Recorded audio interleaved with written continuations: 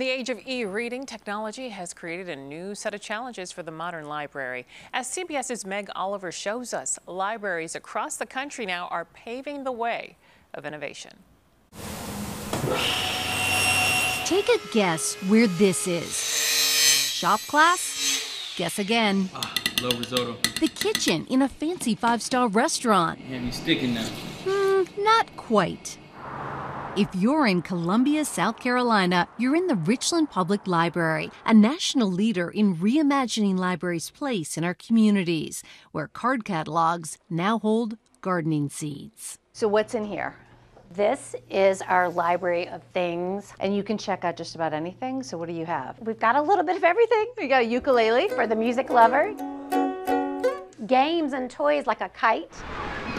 Executive Director Melanie Huggins has pioneered this extraordinary evolution. We have always been in the business of making people's lives better. I think that is the history of public libraries across the globe. That history dates back to 1895 and the founding of Columbia's first library branch. But an economic ebb and flow combined with advancements in technology led Huggins and her team to write a new chapter for a community in need. We think of our spaces as places to learn, to share, to create, and we create quiet spaces and let the rest of the library just be vibrant and active. Declaración Federal. Here, job seekers can lean on career counselors, social workers help the homeless, and people suffering from food insecurity.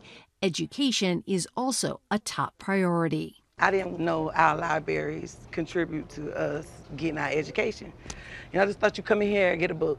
Now people like Latita Miller can take free online classes and earn a high school diploma. The 40-year-old single mom of 4 dropped out of high school after having her first baby at 14. How rough was that?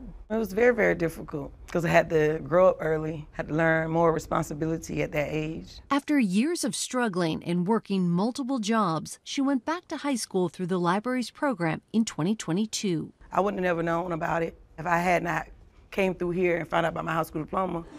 Developing innovative ways to stay relevant is now a national trend for American libraries. In Salt Lake City, the library has a sound booth where people can record their own albums. In Chicago, vending machines are stocked with free supplies from hygiene kits to Narcan. There's nobody else doing this work. Groundbreaking work, improving lives like Latita's.